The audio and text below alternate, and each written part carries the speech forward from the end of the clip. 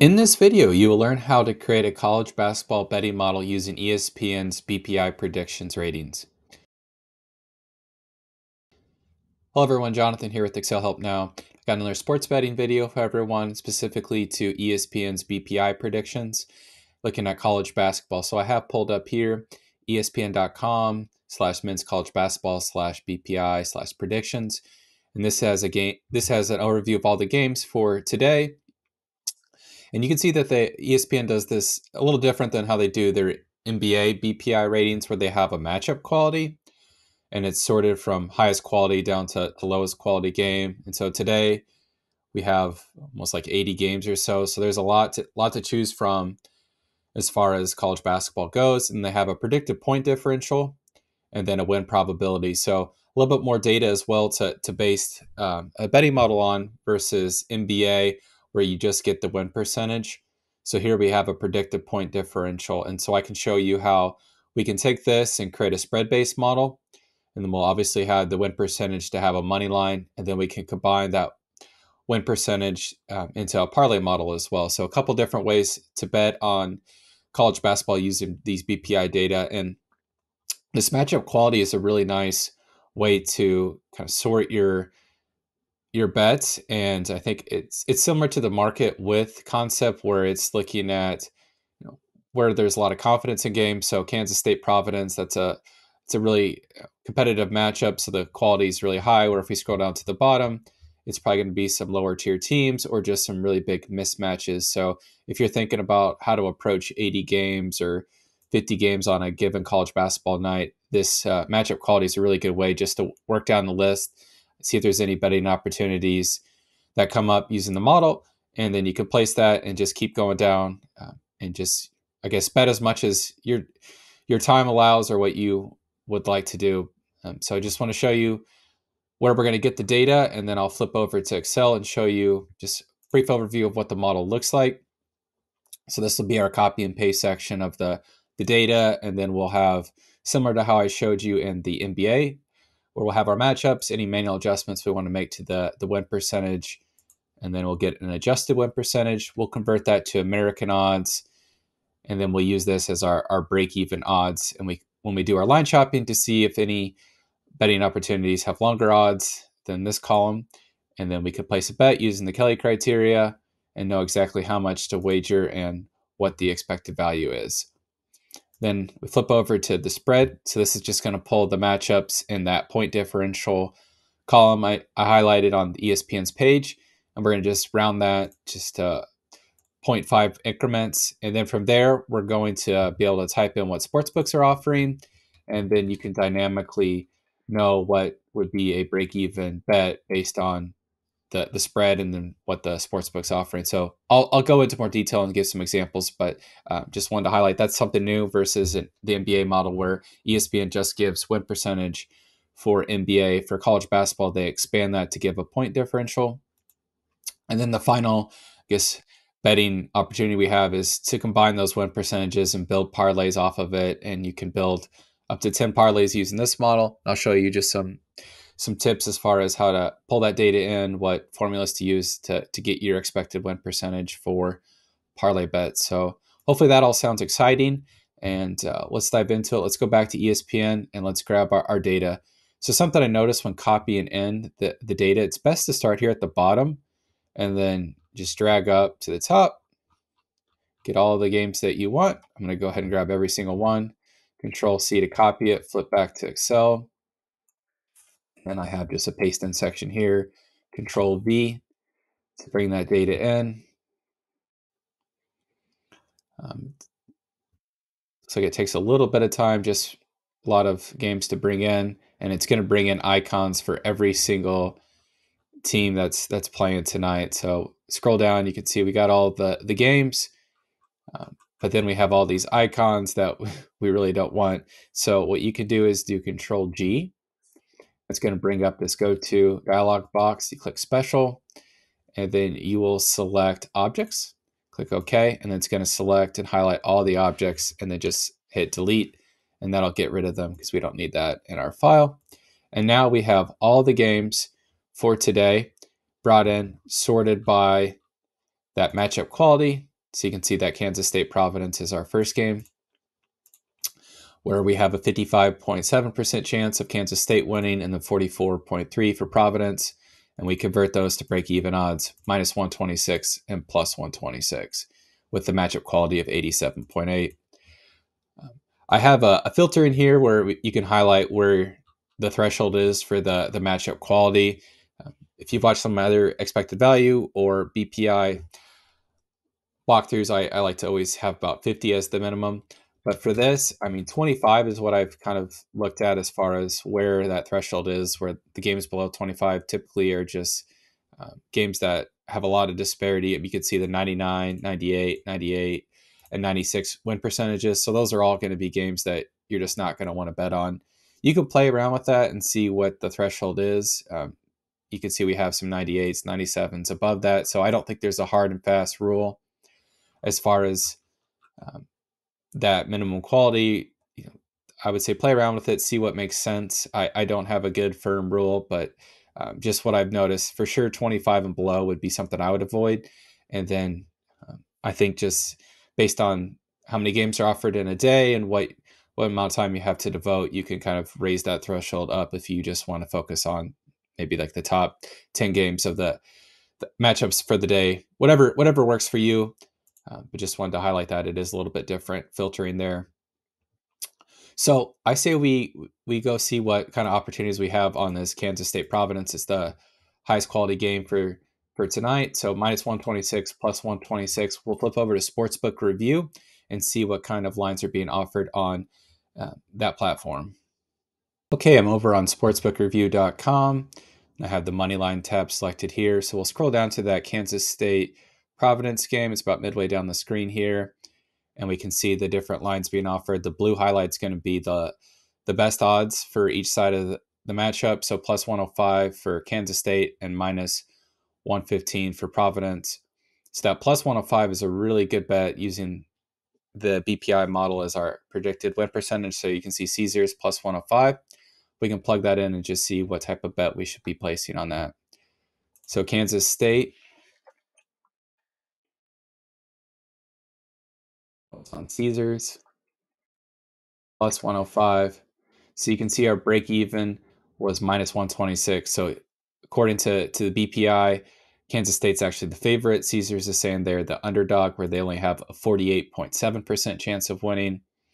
ESPN saying they have a 55.7%. So that's where the value is whenever a sportsbook has lower expected win percentage than what either an EV model using a sharp sportsbook like Pinnacle, or if we're using ESPN as our win percentage basis. So 55.7 is greater than the 48.78%. So that's where the value is. And according to a Kelly model using 1,000 account value and a 0.25 adjustment factor, we should place $33.77 on this Kansas State to beat Providence. So pretty aggressive bet. That's where the manual adjustment could come into play. If you want to maybe haircut that 0.25, you can see that it's down to 21.57. So that's how to use the model. With using a BPI prediction or any other, I guess, AI generated betting model, you're going to have a lot more betting opportunities than if you use Pinnacle, the sharp sports method for expected value, just because this is completely independent, where using Pinnacle as your source of truth, they're going to be much more aligned with all the other sports books. There's just going to be marginal opportunities where you're going to have some expected value bets, where if you use something that's completely independent of the sports books, such as ESPN, there's going to be a lot more opportunities, but also the certainty of these win percentages being correct is much lower. So just know there's going to be a lot more betting that's going to be placed using this model, but there's a lot more room for error, and in the long run, there's no guarantee that ESPN's is more accurate than the sportsbook. So just wanted to highlight that, like, whatever you decide to do with your sports betting, like the premise, if you're going to use ESPN's BPI as your source, is that you think these win percentages are more accurate than what the sportsbooks are offering.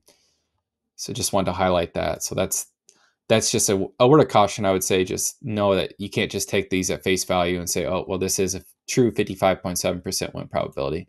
no betting model is going to be perfect, and so ESPN may not be right at all with their modeling. But that's, if you assume that that is the best proxy for the win percentage for this Kansas State Providence game, then you'd want to bet pretty heavily on Kansas State to beat Providence tonight. So that's the money line. You could go down, like I said, as many games as you want to bet on. Pretty quick process, as you saw there. We'll flip over to the spread. So it's the model's going to go ahead and pull in all the matchups that we had on the first tab, so you don't have to do anything there, and it's going to pull in that predicted point differential value, and then it's going to round those to 0.5 increments to model what the Sportsbooks offer. So let me clear out all this information here. So let's use a different example besides the Kansas State Providence. Let's go down our list and maybe look at this Georgia Miami. So +3, -3. And so let's see what the Sportsbooks are offering. So we'll flip back to Sportsbook Review. We'll go to the point spread tab here.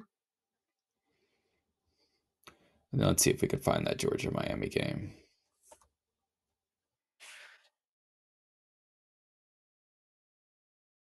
Okay, so +6.5 and +7.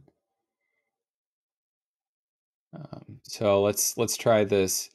I'm guessing that's an error right there. It says -7. I'm guessing that's just not pulling in correctly. Let's assume that the +7 on, let's go DraftKings, +7 for Georgia. Okay, so +7, -7. So here we go. Is ESPN saying that Georgia is a 3-point underdog, but DraftKings said they were actually a +7. So that's a 4-point spread difference, which is quite a bit. And so what I've done in the college basketball betting model for expected value is I looked at all the half point values for every combination for college basketball games and saw that 9 per half point is a really good proxy for how much each half point is worth. So I'm just taking whatever the spread difference is times this 9 value there. That's where I got that. And so that converts to -136 odds and then +136 odds for Miami. So Miami, ESPN saying they're only a 3-point favorite, where DraftKings is saying they're a 7. So you need to have much higher odds for that to be a valuable bet, where the flip side on Georgia. So -136 is our break-even odds. We saw that DraftKings was offering -110, which is pretty standard for a spread line. So $27.54 for Georgia to cover the +7 spread. You can see that the Sportsbook saying they have a 52.38% chance. Using this model, we're saying they have a 57.63% chance. So that's where the value is. Let's flip back just to kind of hammer this home. So that was at +7, but let's say this is +5. So we put in 5, -5, and you can see that the break-even odds go down. So -118, but we're still getting -110 on DraftKings. So still a positive bet of $9.17. So that's how to use this. You could go through any of the games. We can go back to that Kansas State Providence example, if I can find it. All right, so here we have 0.5 on FanDuel and then 1.5 on, looks like, every other sports book. So we can plug in and see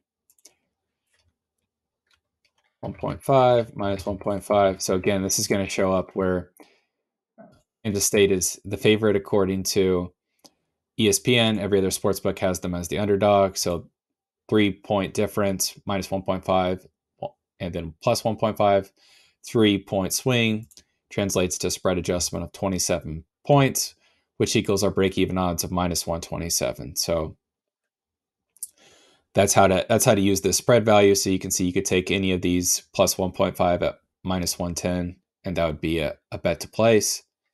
And even that 0.5 on FanDuel would be a positive bet. Break-even odds of -118. FanDuel is offering -105. So that's how to use the spread. You can go through any of the matchups you want, and you can see that really doubles your amount of betting opportunities that you have versus just using a straight money line wager. And then we can go down to the parlays. This is the last tab. Refresh the pivot table here. Clear that out. So this is just taking a pivot table, sorting it by highest win percentage down to lowest from our matchups for the day. And so from here, you can build a round robin parlay for however many games you want. You could say we want TCU at 98.8%, and then we want Duke 98.10. You could, that's a 2-leg parlay. Let's do one more. Let's do Idaho at 96.3. So we just pulled in 3 really heavy favorites. And so the break-even odds on this is minus 1401, 93.3% chance of all 3 of those games hitting. And so in order to find that, you just take the product function, and that's going to multiply any of the values that you have in this table. So 98.8 times 98.1 times 96.3 gets you the 93.3. So break-even odds of minus 1401, which is big line. So let's throw LSU in there too, just to get someone who has quite a bit lower odds. You can see that brought it down to 60.1% chance. And so you go to a sportsbook and say, plug in those 4 and say that you're getting minus 150. So you could wager 68 cents on that 4-leg parlay. So that's how to build parlays. You could go down any of the matchups you want. If you like some that are quite a bit longer odds, you could look down here and see what makes sense as far as building them out. But I just wanted to highlight that the odds, the expected win percentage of the parlays, I mean, that goes down drastically. You saw we take this out, we were at 93.3% chance. We brought in that 164 and we're down to 60.1. So just know that the impact of each leg really does diminish your expected win percentage of these parlays. So whenever you're building parlays, just know like the probabilities behind it, and based on whatever your model you're using, it does compound pretty quickly to diminish the chances of all legs hitting. So just wanted to, make sure you think about that when you build parlays, that they are quite risky, and the more legs, obviously, the lower chance of them hitting. And just make sure you have a systematic way of betting on them. And I think, applying the Kelly criteria similar to what you would do with any of the money line or over under or spread bets is the best approach. So that's all included as well. So I hope you found this helpful. I mean, you could definitely build something similar yourself. If you like how this model works and want to pick it up, I do have a link in the description that includes a bet tracker and a dashboard as well. Other than that, I hope you are having success in your sports betting. College basketball and NBA season, there's a lot of games. So just having some systematic ways to approach them and to bet optimally is really the best way to bet and not just gamble. So hope you found this helpful. Please consider liking and subscribing, and God bless.